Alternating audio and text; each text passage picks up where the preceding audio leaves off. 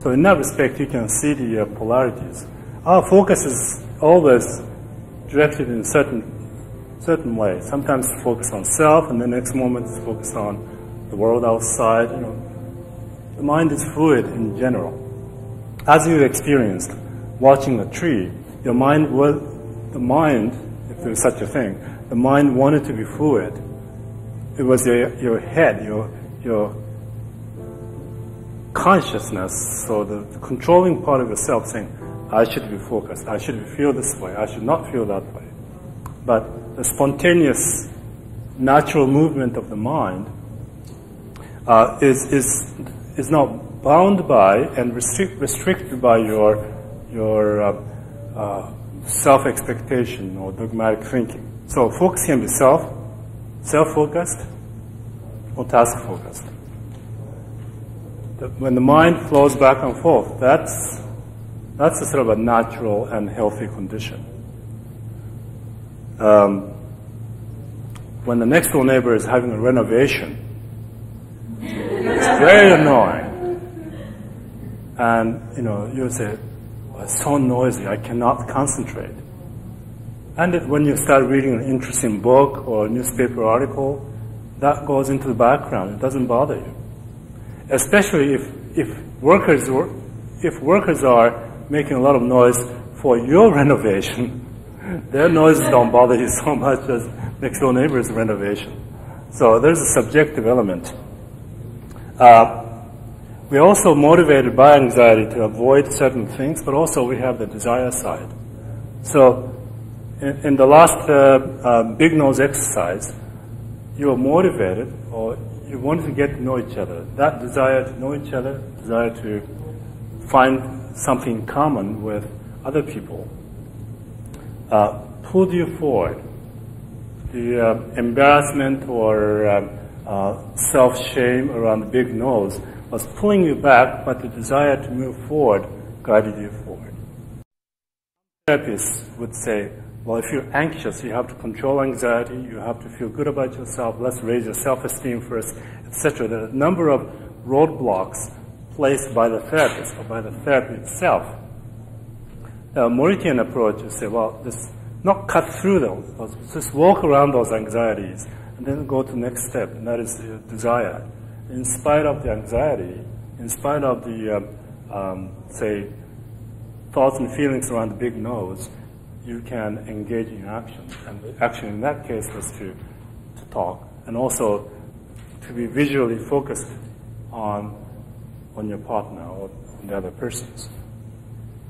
Idealistic expectation is one side, but that needs to be balanced with more realistic expectation and practical thinking. What cannot be changed, what cannot be controlled, may have to be left as they are. Instead, we can choose our action, because action is a lot easier to choose and modify. Self-control can be directed in that respect, either in an affective direction or behavioral direction. And sometimes we say, be happy. Well, can you make yourself happy? It takes you quite a while to feel happy. The moment you feel happy, because of this active self-imaging or whatever, you lose it. You've lost it. The moment you said, now I've achieved happiness, so the desirable condition, it's gone. So you're back to the starting point. The skilled liver, the person who lives a life, skilled liver in that respect can let things go much more easily. I think you used to say, Paul, cross-cultural counselors, or counselors in cross-cultural settings make mistakes, and skilled, effective counselors recover more quickly from the errors than neophytes. Neophytes stumble over their own mistakes and then they become preoccupied and forget to kind of focus back on the client.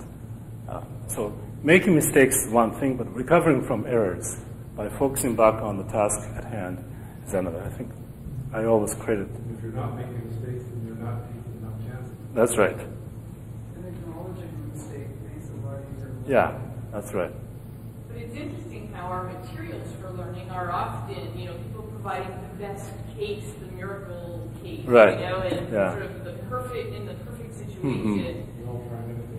Yeah, that's right. So Morita, in a way, offers the coping model. You know, we talk about anxious person, and I don't know how many of you would regard yourselves as anxious individuals. You might say situational anxious. Like I developed the second language anxiety.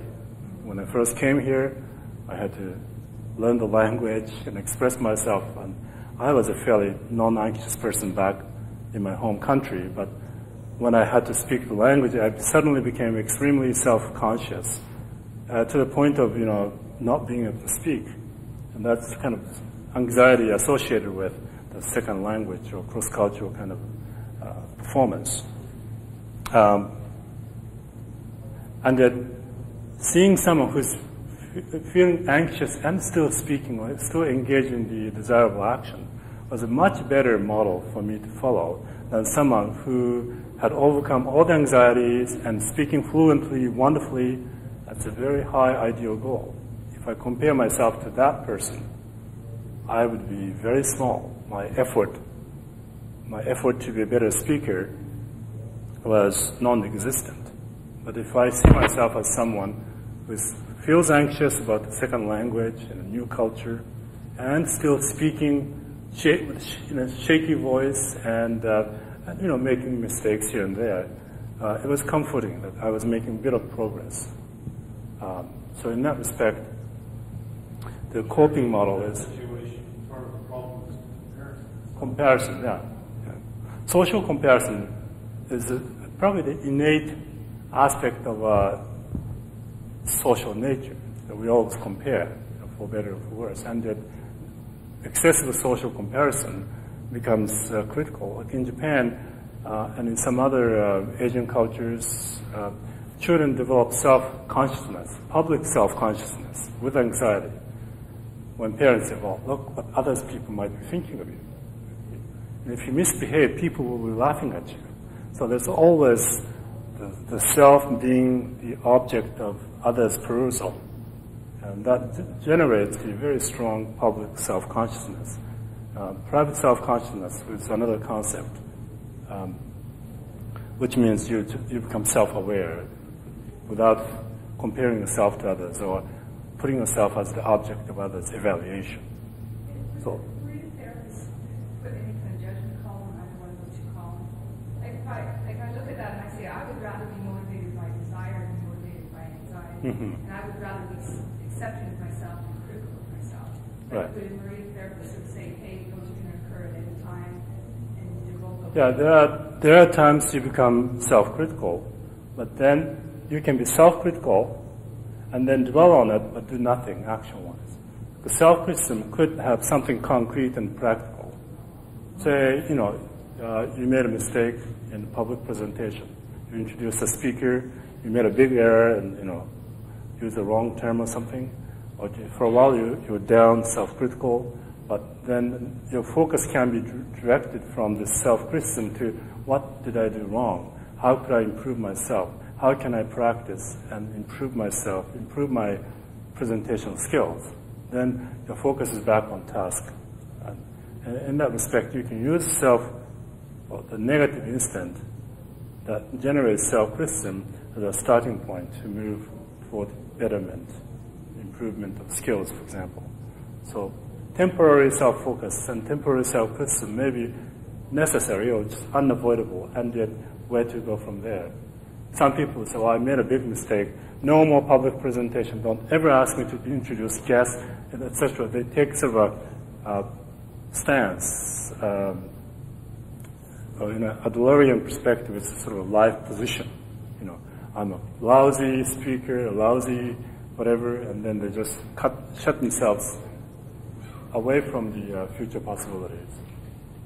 Of course, let's not forget that Morita therapy was originally developed to help people who are so-called shinkeishitsu, who tend to have characteristics such as being self-preoccupied and extremely sensitive and hypersensitive to physical discomfort stomach turning or shaky, dry throat, shaky knees, etc. The tendency to be self-critical and perfectionistic in expectations. So, Shinkei's type patients or clients tend to have excessively strong tendencies to be self-focused and motivated by anxiety, controlled by anxiety, and they apply idealistic, perfectionistic expectations. Then they end up being self-critical. They think the solution to their problems, behavioral problems and other problems, is learn how to self-control, how to eliminate anxiety as well. And then they also engage in intellectual.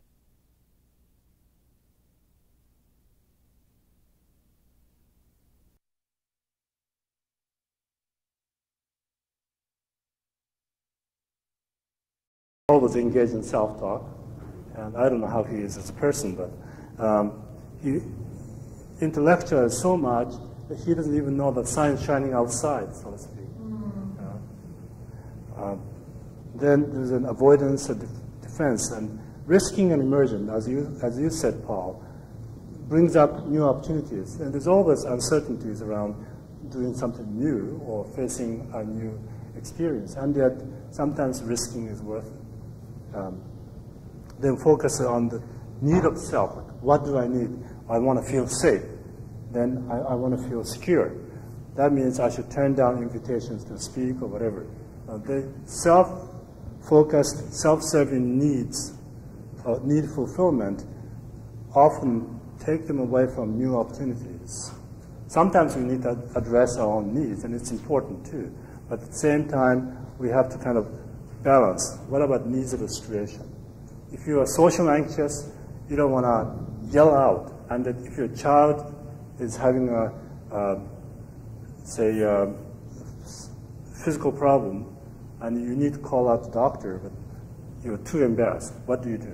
Be quiet and hope that someone will notice that your child is suffering, or yell out, help, I need a doctor, I need someone to help my child.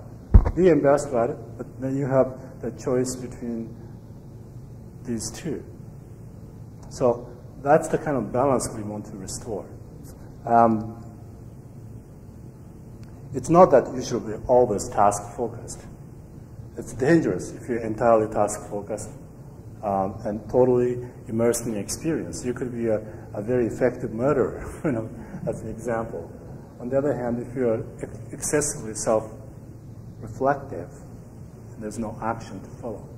So the extremes are problematic because you get fixated on one type of living, one type of being. But what's important is to have that flexibility and fluidity between the two. You can feel, reflect, and also take action.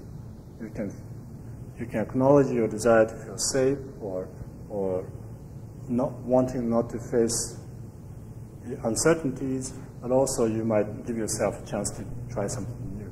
So the Morita therapy is a very experience-generating, experiential and non-intellectual approach in that respect. Theory is intellectual, but we do not promote talking and intellectualizing in this approach, because those clients who are suited for Morita therapy do over-intellectualize and over-engage in self-reflection. So Morita therapy tries to create a balance by focusing on the other side, externalizing the attention. So that I will talk a little bit more about the residential approach that characterizes the Moritian principles very effectively. Let's take a break. When you come back, I've asked Cynthia to read a story that I wrote. It's a story that depicts some of the Moritian principles. So shall we take a 10-minute break? When you come back, we'll start off with the story. Thank you. Sure. So, for example, anxiety. We experience anxiety in many different ways. One is the physical, anxiety around physical existence, fear of death, fear of illness.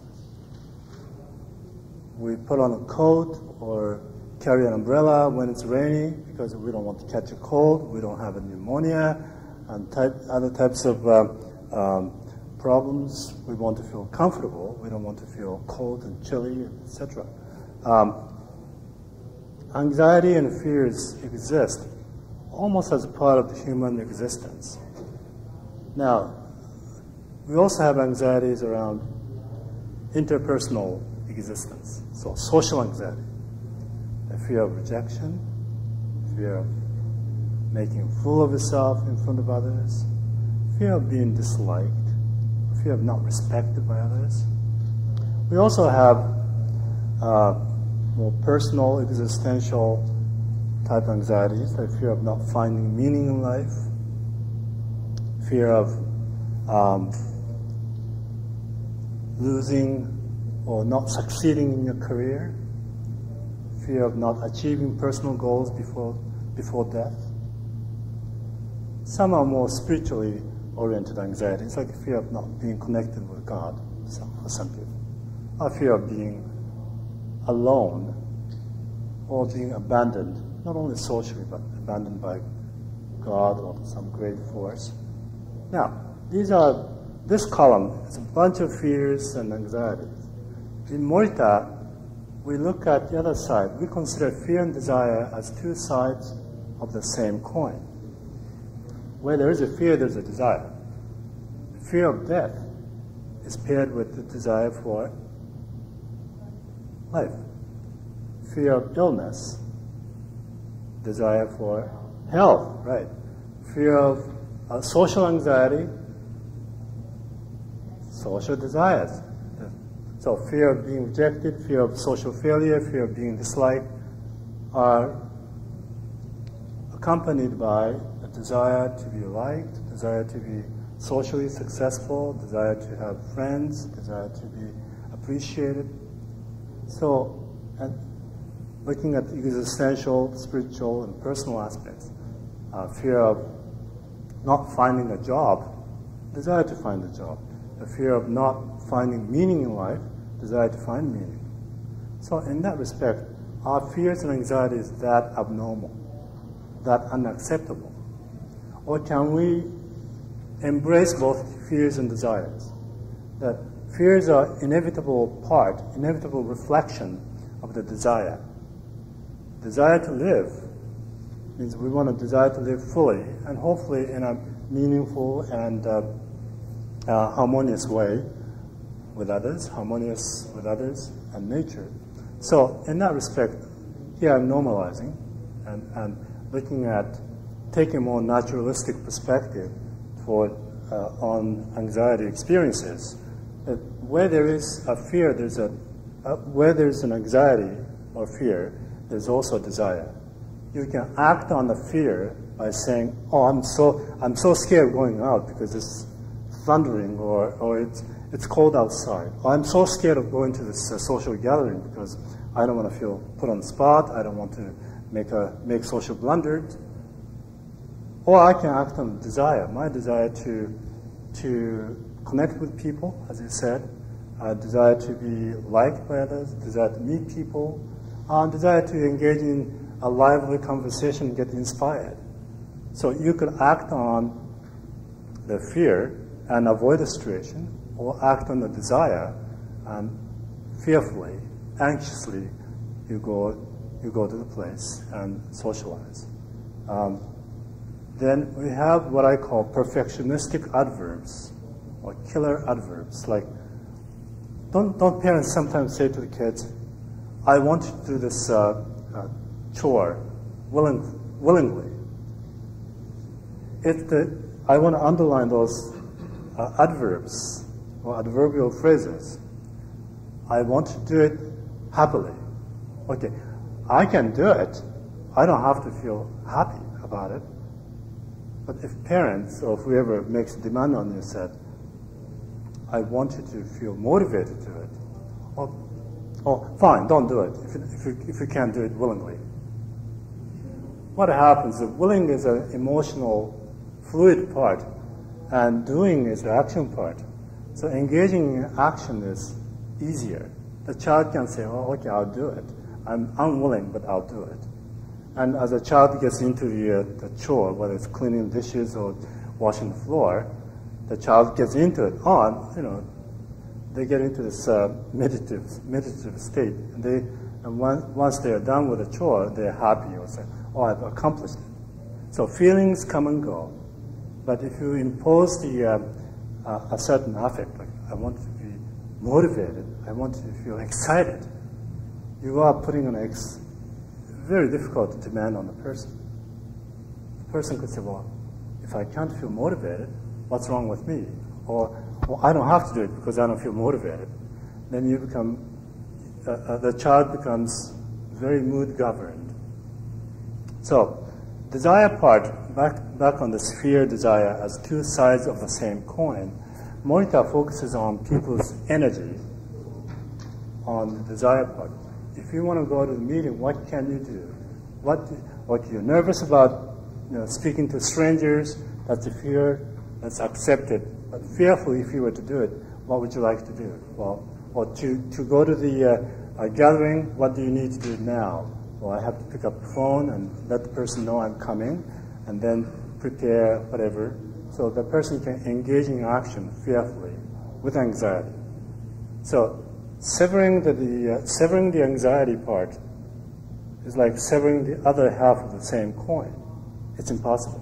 Where there's a fear, there's a desire. You can't simply have a desire and be fully motivated with no anxiety. So that's the part I want to focus on. I call it conversion.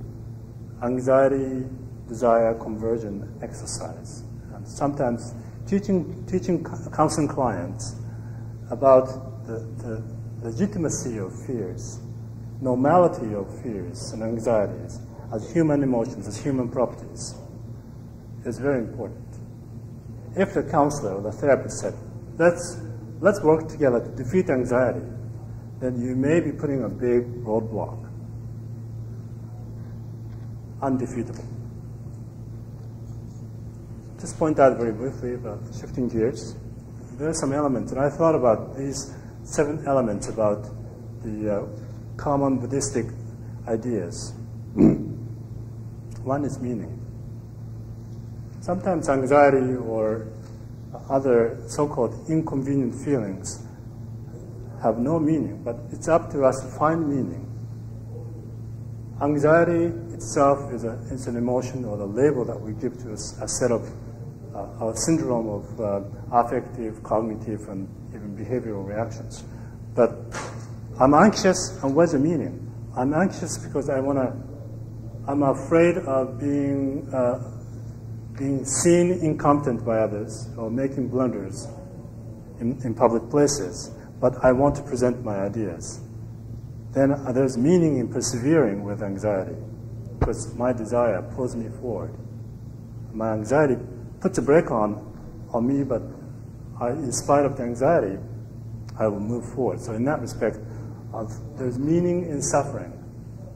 It's not that suffering is good and should be always generated, but if it happens, let's get the best out of it. That's a sort of Buddhistic idea. Second is acceptance. Things are not always, do not always conform to your expectations. How people should be, how I should be, how the world should be, is not always the reality. Can we accept it? Can we accept imperfections, if you might call, or fallibility of human nature? We are prone to anxiety, we're prone to self-criticism. It's all normal parts of human existence. Gratitude. Gratitude requires our awareness to be released from self-absorption. To be thankful, you have to be aware. And we live in balance with other people. And while you demand things from parents, etc., at the same time, we can shift gears and say, well, I appreciate that. Or what have I done to deserve this? Or when someone is kind to me, am I too busy thinking of myself to acknowledge that person's kindness? Or say, sometimes parents stay up all night looking after you when you are feverish or when you are sick. And then parents have to get up or go to work next morning in spite of the fatigue and lack of sleep. When have we taken a chance to thank our parents? So gratitude requires the ability to place your own personal needs aside and then look at what others have done. So it's a form of maturity. Impermanence. Things don't stay the way they are all the time. One moment I'm really anxious, I think I'll just go nuts, and then the next moment it changes. Same with happiness. At the height of happiness, people say, I want this to go on forever. The only option is to commit suicide so that you can die happily at the height of happiness. Otherwise, it comes down. Same with youth. Youthful kind of, vibrance or joyfulness may decline with aging, but other types of joy and happiness emerge in life. Compassion, feelings for others. Sometimes the big nose that we talked about, we have, what's the big nose for you? That's symbolically. What is the hang-up, so to speak? And there are other people who also have nervous problems or shyness or things that are not always visible from outside. They are coping, and also they may be suffering. How can I be helpful to other people who are equally shy or even shyer than me to join a discussion? And when you pay attention to others' suffering, without reducing the value or the intensity of your own suffering, you can develop compassion and give a balance. Transformation. The transformation is, how can you, if you think that, say, your nervous personality or introverted tendency is a gift, and it's up to you to make the best out of it, how could you transform it? And the next story that Cynthia is going to read will give an example of that. Like, how can you make the best out of what you have? There's a book many years ago, I Ain't Much, But I'm All I've Got. Do you remember that? In 1970, early 1970s. Transcendence, and that's sort of I don't mean to be entirely transcended in a spiritual sense, but going beyond the ego or self-consciousness. Let me give you one quick example. Doing the dishes. You experience self-transcendence, ego transcendence. Almost every time you do the dishes, you would say, I don't want to do the dishes, or who left so much food on the plate. The mind is busy, thinking, complaining. You're not really into the action of doing the dishes, but it's like a wave. When you, for a moment, you say, oh, the dishes are done, or you totally forget about those things. Zen and the art of doing the dishes. Get into it. So these are some features. Without becoming religious or overly spiritual, Morita Therapy does have spiritual elements because it gives us the balance. And it's not always me, my feelings, etc. Clients suffering abuse and other types or very intense emotions, they can just, they need to be helped and their pains need to be recognized. Sometimes they need to go through some time of reflecting and getting in touch with feelings, working on feelings before they take action. So I recognize that. But then what can they do after that? In doing the trauma and abuse therapy, for example, John Breer talks about 2 phases of treatment. One is stabilization. The other one is exploration. Exploration of a traumatic event is very upsetting. Sometimes they dissociate or just kind of, go into the very painful experience and forget about here and now. Stabilization is a therapeutic intervention to bring the person back. Mary, what's your name? Where are you? How old are you? Bring the person back to the present. Be more present focused. And that's a balance too. Sometimes clients, get immersed in the past or certain painful experience as if it was happening here and now. And that's part of the exploration of trauma and abusive experience. But Morita Therapy is a good way to bring the person back to the present, here and now, or give sort of a ground What do you need to do? What can you do? When you go home, you have to shopping. Where's the shopping list? Bring the person give the person a concrete list of things that they can do for pragmatic reasons and purposes. So these are some of the aspects, and then I would like to invite Cynthia to read the story. Could you come to the front?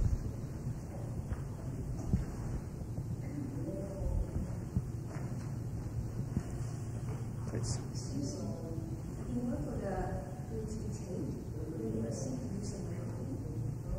Okay, thank you. Is it? No, that's good. I used one. Sorry.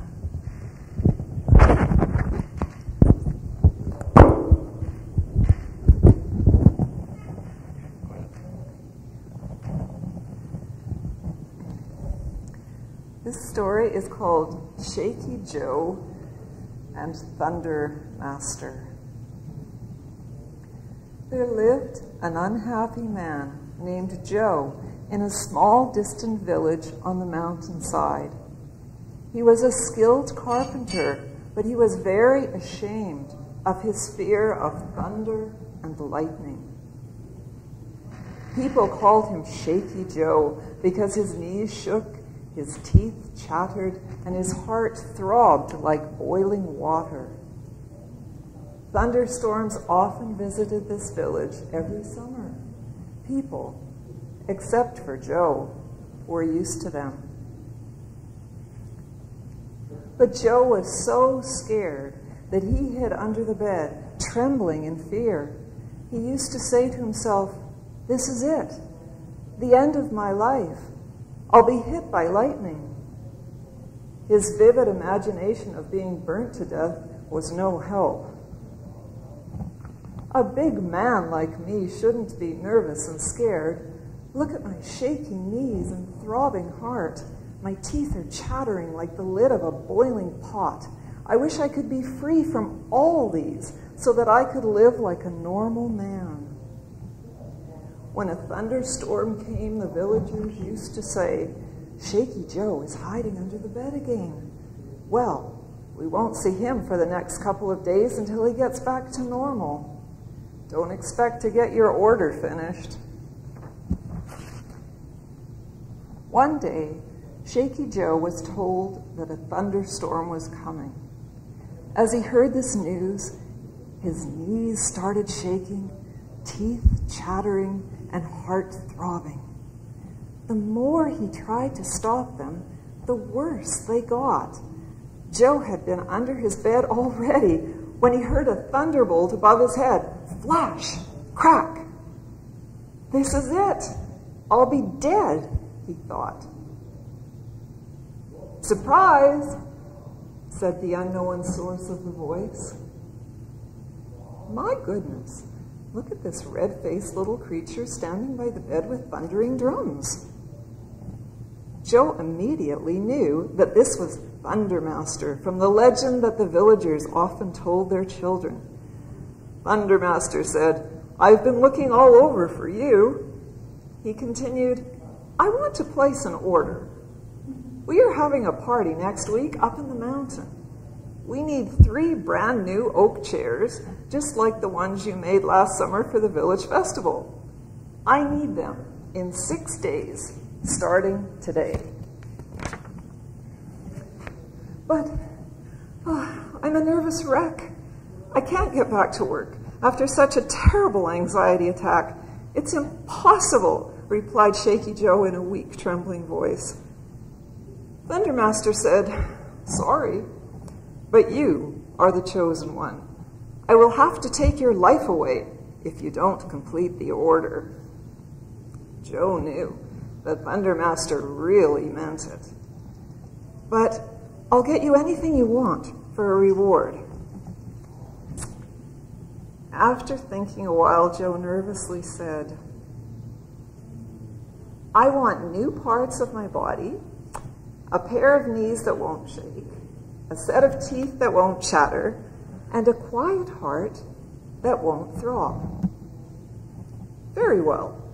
I'll check on your progress every day." With a great flash of light and earth-shattering thunder, Thundermaster vanished. Joe could not sleep that night. He was scared of what had happened to him that day. Next day, Shaky Joe heard a thunderstorm from a distance. As usual, he felt the shaking of his knees, the chattering of his teeth, and the throbbing of his heart. He hid under the bed and trembled. Under the bed, Joe was feeling sad. He wondered if he could get anything done in his life at this rate because of the fear. Soon, Thundermaster was in Joe's room. "Joe, how is my order of chairs coming along?" Joe replied, "Sorry, sir, but I'm so scared and such a nervous wreck that I can't get to work."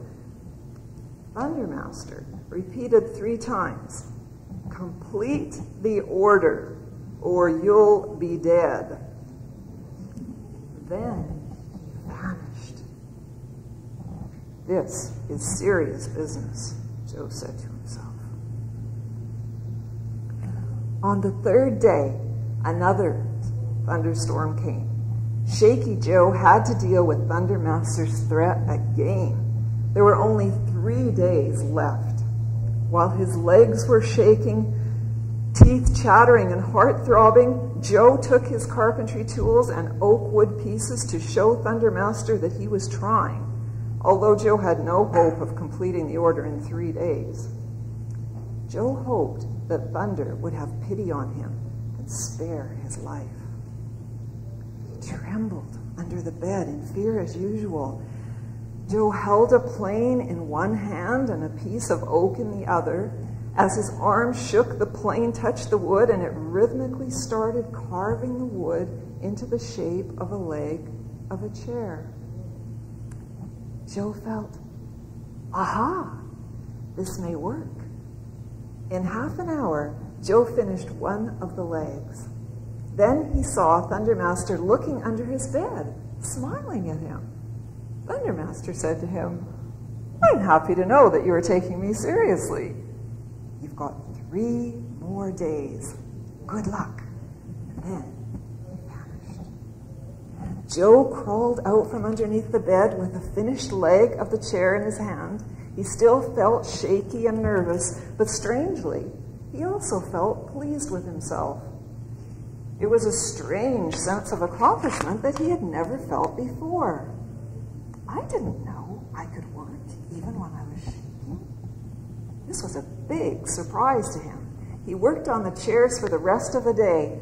By sunset, his arms were quite tired, and he had a good night's sleep after supper. Next morning, on the 4th day, Joe gathered all the tools and wooden materials for the ordered chairs around the bed. He was well prepared for another thunderstorm. By then, he had finished half the work. "Here it comes," Joe uttered as he heard thunder and lightning. He felt nervous and scared. His heart throbbed, his teeth chattered, and his knees shook. Joe crawled underneath the bed with his tools and materials.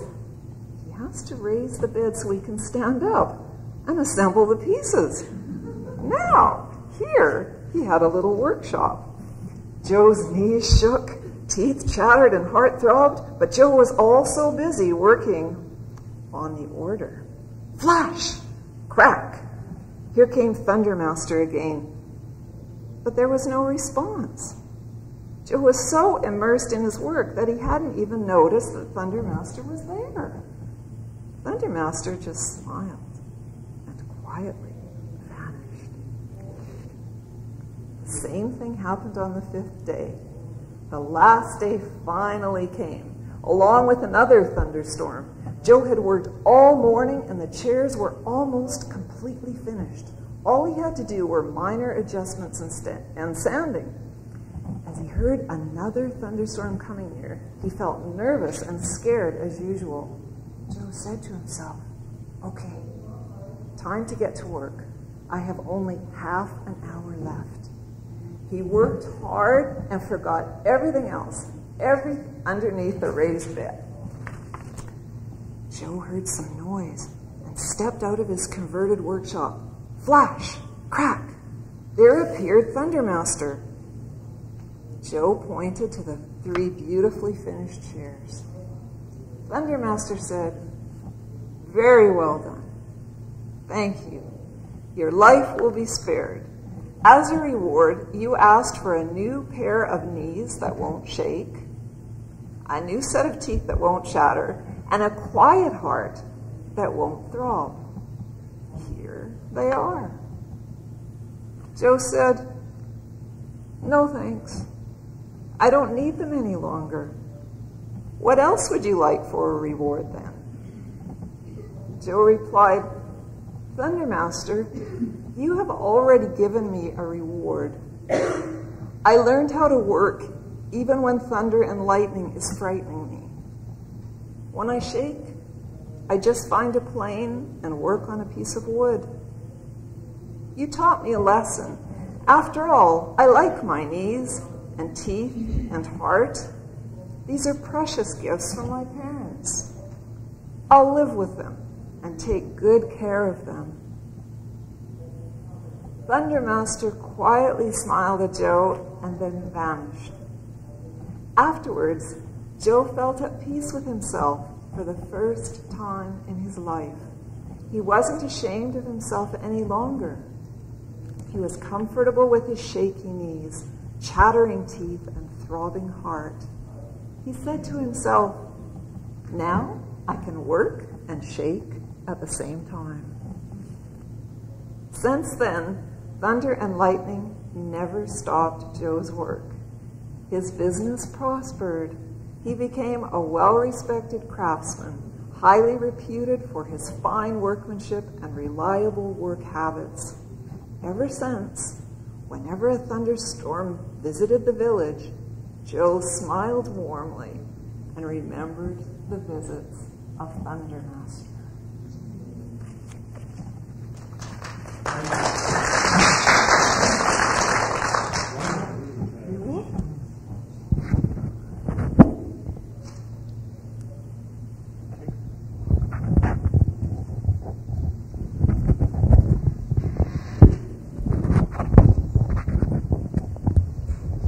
At this point, I would like to have a short process check session, and I'll ask you to break into groups of 3 and just talk about what you have learned, what you have found interesting from any part of this workshop up until now.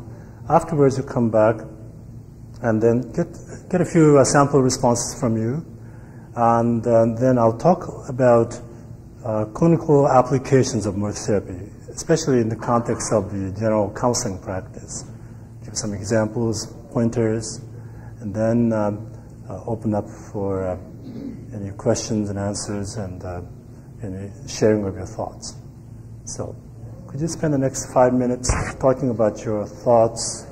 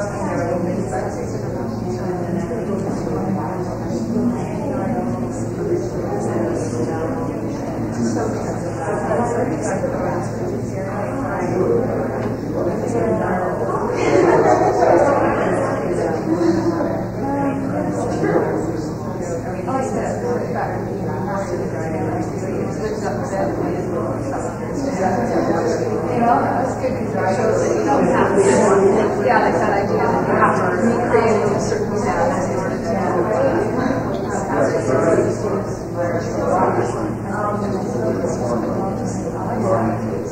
I often I don't like to have to recreate a whole situation that I want to kind of want to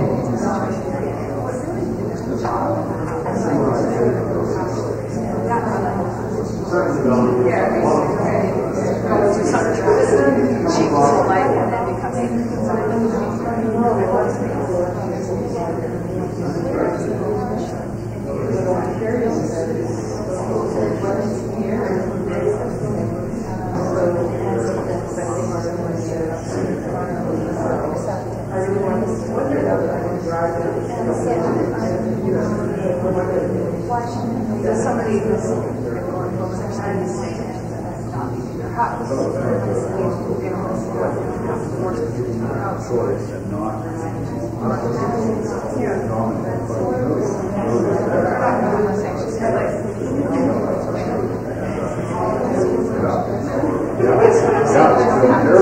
you have someone like that. You're not really running into your house. You don't have to say, look, leave your house first, and then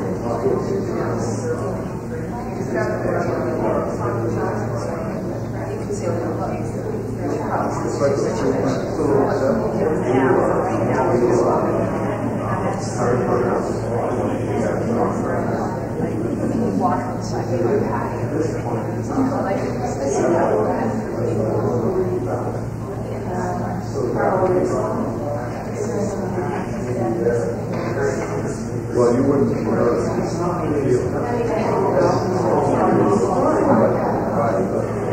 he started underneath it. He started right under this.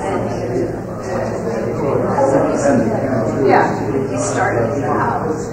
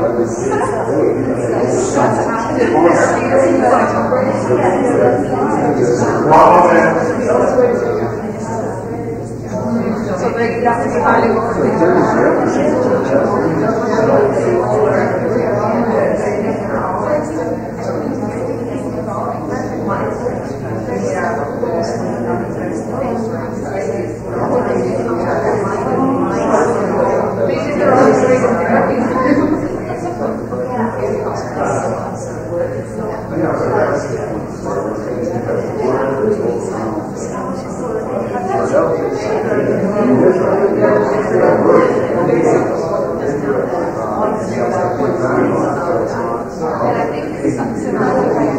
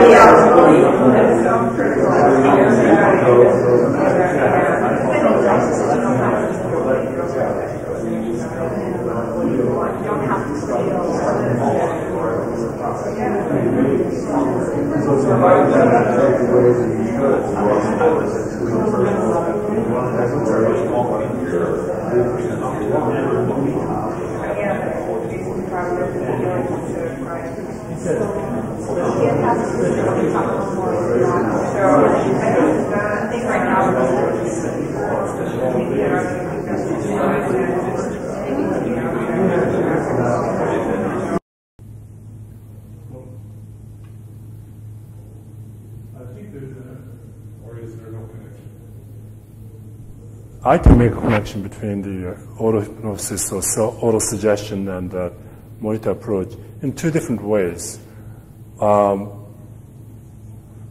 First of all, we don't say, if you did this, you will feel relaxed. We would say, if you did this, you will become more aware of what needs to be done or what's there. Or you will focus on the muscles. You know, the sports training, for example, always focuses on physical sensations rather than affective things. It's not like generating the self-confidence that's sort of abstract. We would say, well, if you practice, you know, starting or placing your feet in this way and shifting your weight this way or that way, and then, you know, you do some kind of self-instruction, then you can push yourself faster, forward, more forcefully, etc. Instructions tend to be more physically focused, activity focused. So we would say, if you did that, you can see things more clearly or whatever, but not to say, if you did this relaxation exercise, you will feel better, more comfortable. So we don't do that. Another thing is as part of the auto-suggestion or kind of a Ericksonian hypnosis, I say to my clients, when next time you face anxiety, you will remember this session. You will remember these three things. Say hello to anxiety, then focus on your desire, and take action. Then that becomes the self-instructional suggestion. The client will say, oh, okay, I can choose to be anxious and do nothing, or choose to take action and be anxious at the same time. The counselor said,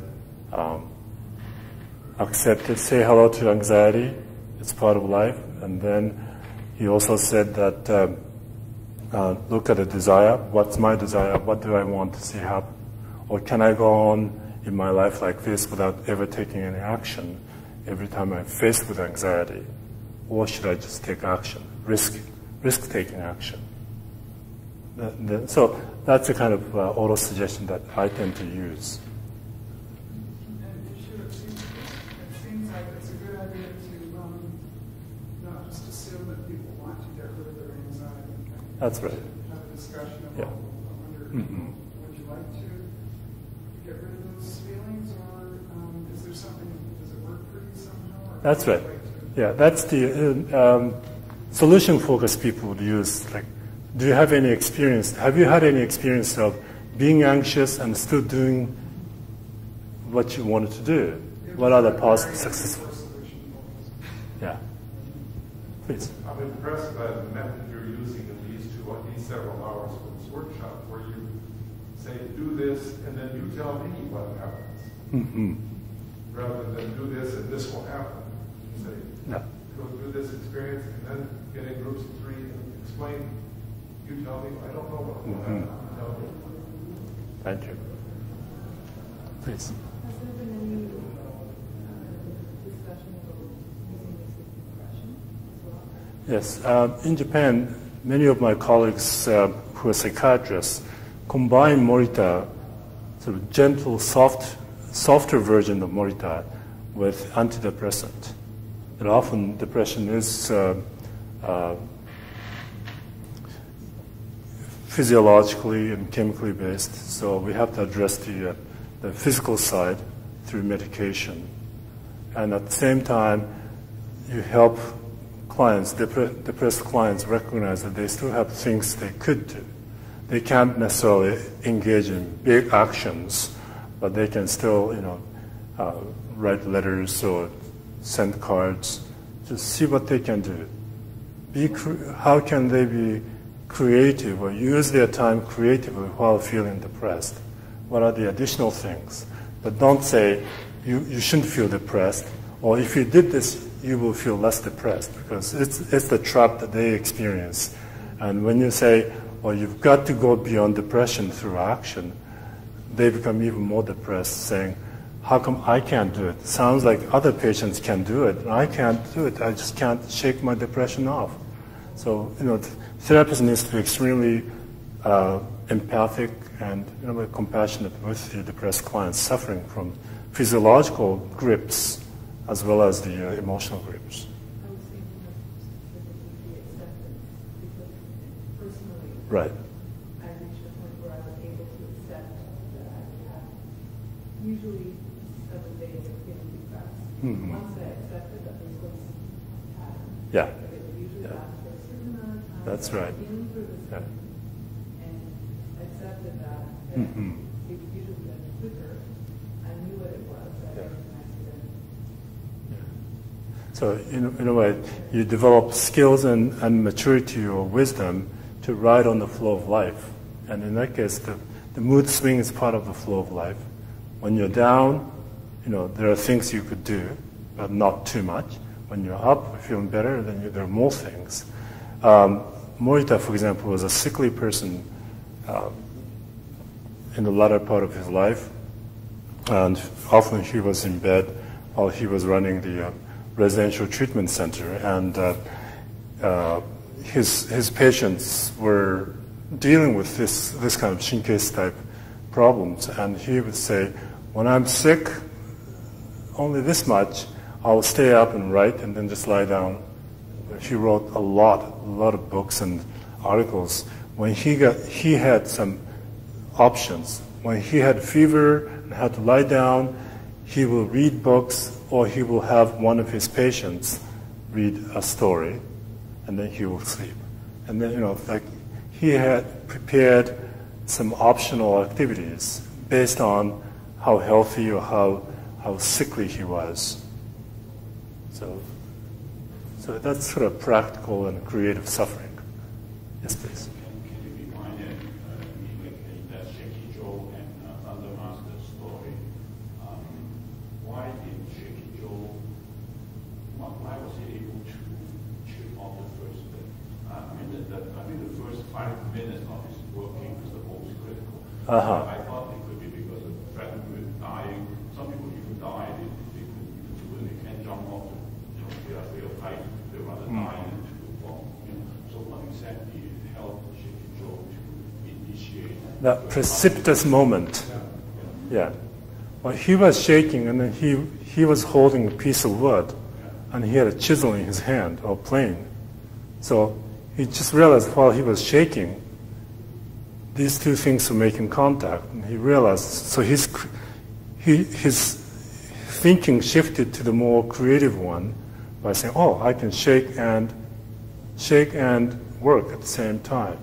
So that's, in a way, it was just an accidental discovery that he could do that. Yeah. But yeah. I feel like I'm a Shaky Joe because what happened is I did not do my lawyer's papers for ICBC for a year and a half. And I had found time for 4 days sitting here listening. And I know that if I don't learn anything, by Monday I'll be more guilty than I am.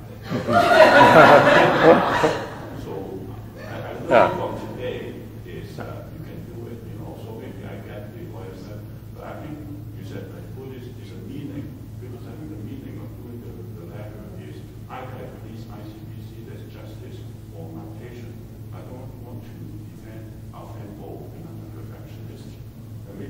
copy it, you're assuming for a few $1,000 and you just write some garbage and they will settle the case. But I'm so perfectionist, I don't know what to do with that person. So I'm checking the meaning. But I still don't know what would initiate my first letter. Right. Yeah. So maybe I just close my eyes and put a headphone on. Yeah, one option is to. Yeah. Okay. Yeah, I'm sure that many of you are pro at addressing these things. Many of you are very productive, and also many of you probably are perfectionistic. So you probably have your own success stories. But one is to put the pen on a piece of paper and see what happens, or put your fingers on the keyboard and see what happens. In other words, engage in the action. Yeah. Because writing a perfect letter in the first round is very difficult. Please. Can you talk a little after the meeting, I'll threaten you. about what you were talking about in terms of small Morita? Because I think that might be the way Yeah. Some Morita therapists try to change the world or convert everyone into Moritas or Moritians. And my approach is to help Western counselors, psychologists, and psychotherapists to appreciate the value of it without becoming a Morita therapist. And in a small way, you can apply Morita therapy in your own practice. If any of these things make sense to you, you can do it in a small way, a mini Morita. It's like bits and pieces, it's a little snack. It's a piece, take a snack of Morita and see if it works. See if it works on you, see if it works on your clients. Any stories you want to share, like these stories may be helpful, even the big nose exercise, meditation. Please. Question, actually. I'm an educator, and I'm wondering about the application of this in the classroom. I work with adults, and many of them have a lot of life issues that are barriers to their attendance and completion of their studies. So in a non-therapeutic way. Right. Well, it's very, very useful, very applicable. When you look at one of the handouts, I described the Morita instructions. You might find any of these helpful. For example, this also summarizes what we have been discussing. One is not judging affective conditions. When you're sad, that needs to be accepted as it is, rather than trying to deny it or devalue it, sadness, happiness, etc. And in a way, sharing your thoughts is very important. If you're a teacher, all the more it's important to be a good model for the clients. You have to kind of decide whether your sharing or self-disclosure has any educational merit or demerit. It's up to you. Often, sharing humanness does not mean you're always in a positive mood or positive psychological condition. In fact, we are most moved by people who share the darker side or the more frail part of the humanity. And sharing of that nature really has a positive impact, rather than saying, you have to be ambitious, be courageous, this way, that way. And that just serves as sort of a negative cue for self-criticism. Well, you tell me to be courageous. Everyone seems to be courageous, but me, what's wrong with me? So that perpetuates self-abnormalization. So these things that you find on the one of the handouts may be helpful to keep in mind. How can I use these in my role as a teacher or educator and fellow human being with my students? Yes? What did a client suicidal? Suicidal clients, I think, require extra care, because sometimes action is a mask of the deeper feelings, right? I'm talking about clients who tend to be over self-reflective or hyper-reflective. That needs to be balanced with focusing on others. Some clients, I think the anxious clients, the societal clients included, probably need to be helped not by simply focusing on action, but helping them recognize their desires, the pain of living, and then also what they wish to achieve. And they might look at small things they could do.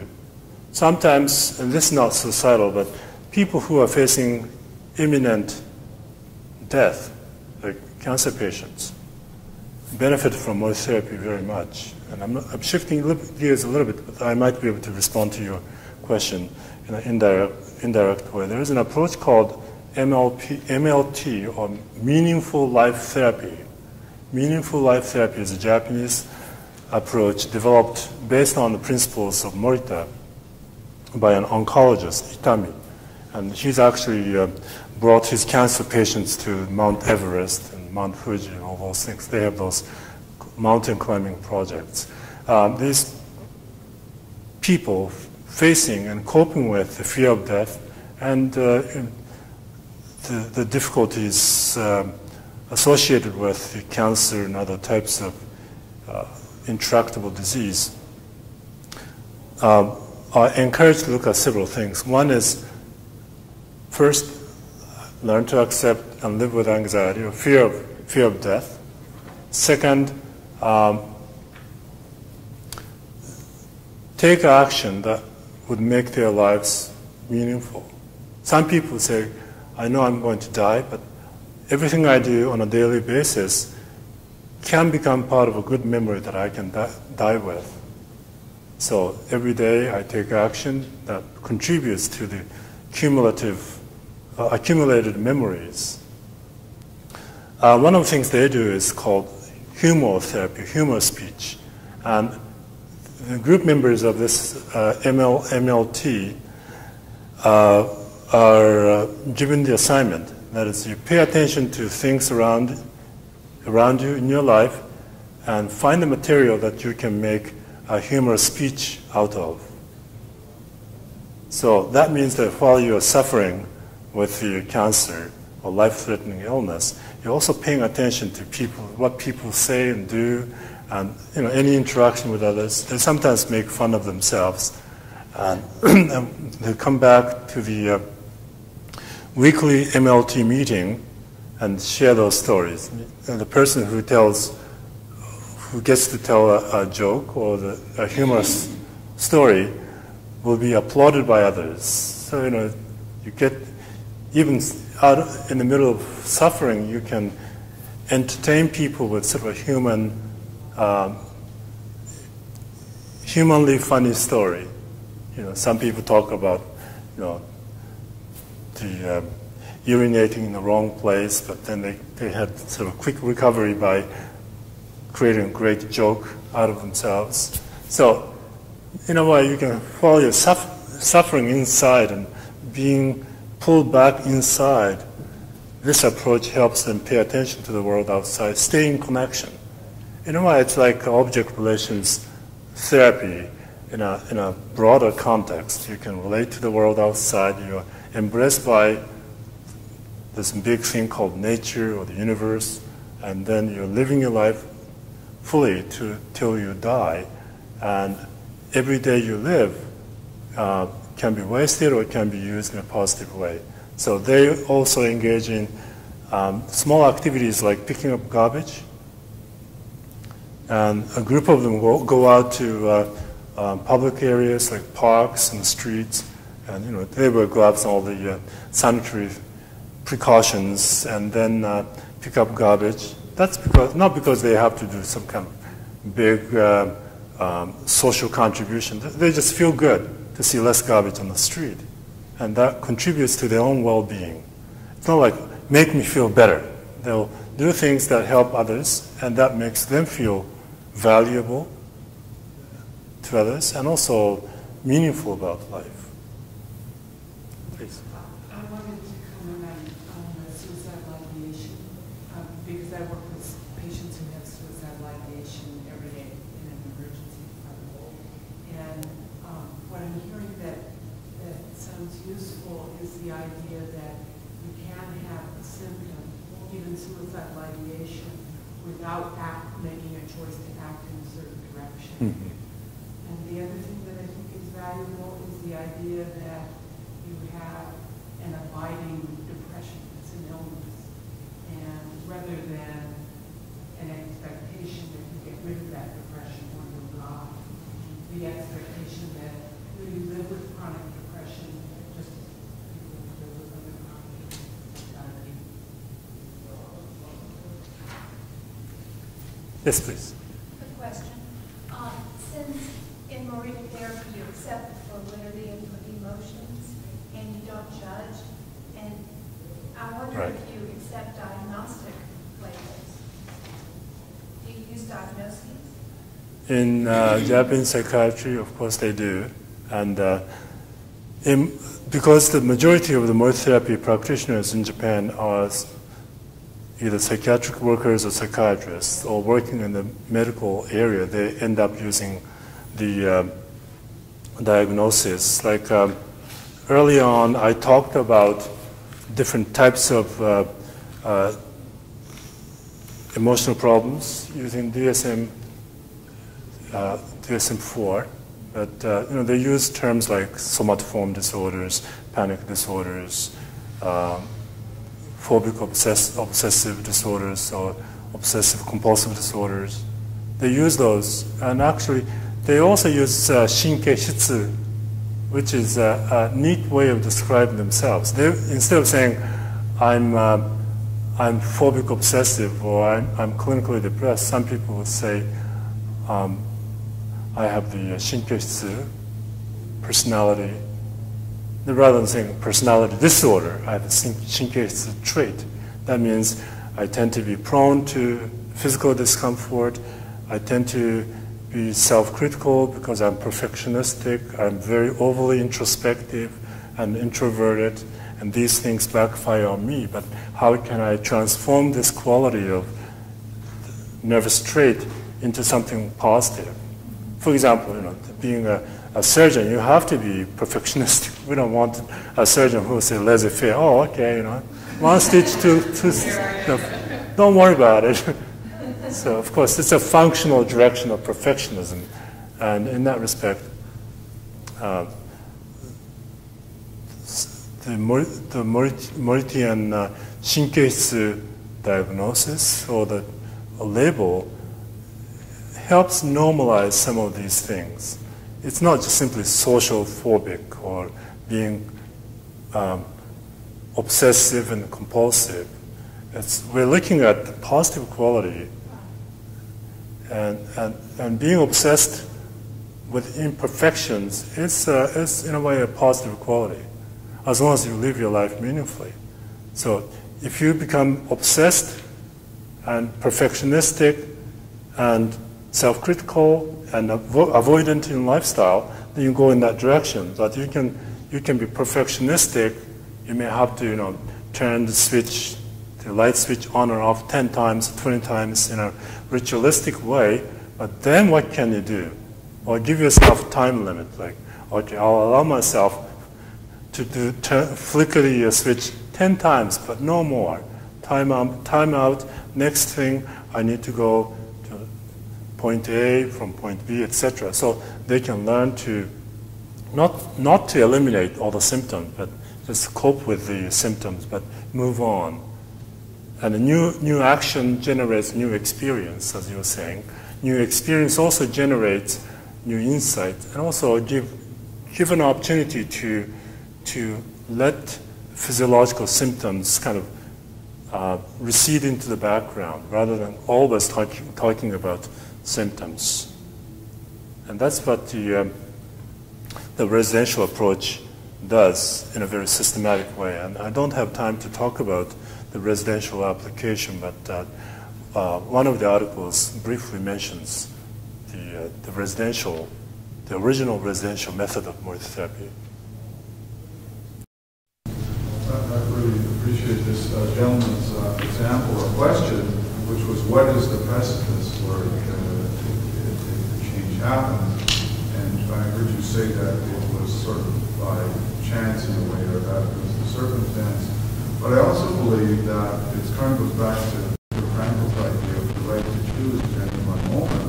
Fundamentally, what we're talking about is that moment of choice. And then maybe the choice is just in some way to, in a minimal way, affect our crop or affect the environment. Like I could really choose, if I was feeling depressed in this building, to go for a walk. At any moment, there's a right choice. So now I can try to figure out why I don't want to write the letter to actually see what's going on, what's the deep meaning for me, or I could choose what for me is better to go out, simply put myself in the environment and do something for the computer, start to do the writing in the actual environment. But we're going to have choices in the environment that I put myself in, which will facilitate that really one and very professional. That's the time where I don't know. It's back to kind of Victor Frankl. Right. The moment of choice. Even if we're suicidal, we still have a choice of the environment we put ourselves in, the problem we have. And we're acknowledging that we're suicidal and we choose to suicide. That is a choice. It's still a choice. And amplifying, focusing on and amplifying the client's desires, unfulfilled desires is critical. Like what do you, if you had a second chance to live, what would you like to do? What do you wish you could do? And if, if the client says, because of my anxiety, I have been unable to do so many things. But if you had no anxiety, what would you be doing differently? How would you be living your life differently? How would your life be? And then can you live with anxiety? And but over 10 years ago, I was visiting with Viktor Frankl in Vienna, and he has a number of pictures of paintings on the wall in his archive. And he said, look at these. And he showed me one of the paintings by a well-known European artist named Egon Schiele. And it's a very fine kind of ink-based drawing, and almost like hand trembling. Frankl called it caressing reality. Caressing reality. This fine, nervous way of drawing. And for some people, it's not a big kind of brush-like painting. It's a very fine kind of way of communicating with reality. And in that respect, I think that people and nervous people have also qualities or gift that can be transformed into creativity or practical living and caring for others. I'm aware of time, so I would like to stop here. Thank you for your comments. I'm around if you want to talk to me.